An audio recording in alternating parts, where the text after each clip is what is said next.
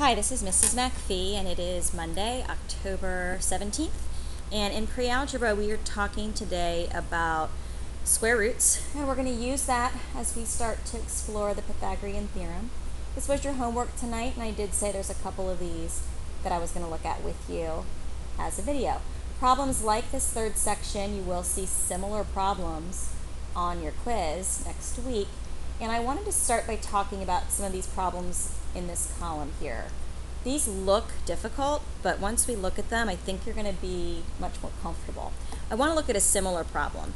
So let's take a problem that we know, like the square root of 9 times the square root of 9. Well, the square root of 9 is 3. And the square root of 9 is 3. And 3 times 3 is 9.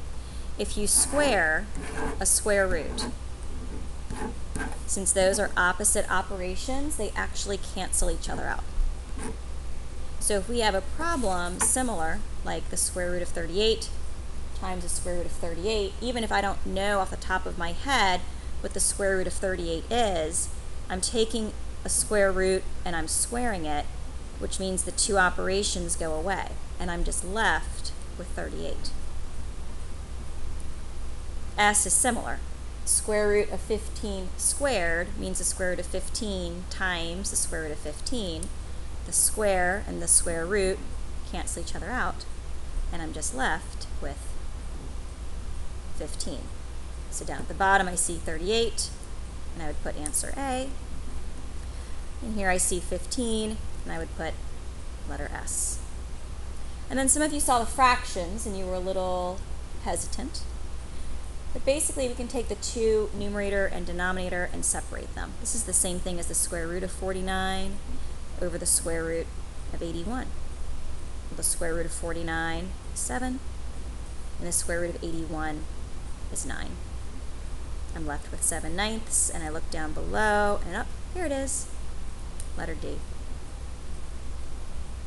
And I did just want to caution you, when you have problems like in the second section, the second quadrant, you should not get the same answer for H and for W.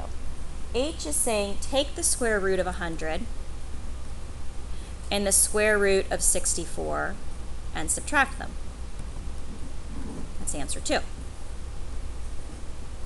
But W is saying subtract them first and then take the square root.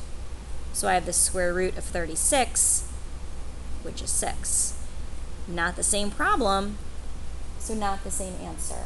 Make sure when you're working tonight then that you take your time, that you attend to precision, that you work and struggle and make those mistakes, and of course you use our wonderful answers here to answer the question, why did Argo check his animal cookies before eating any?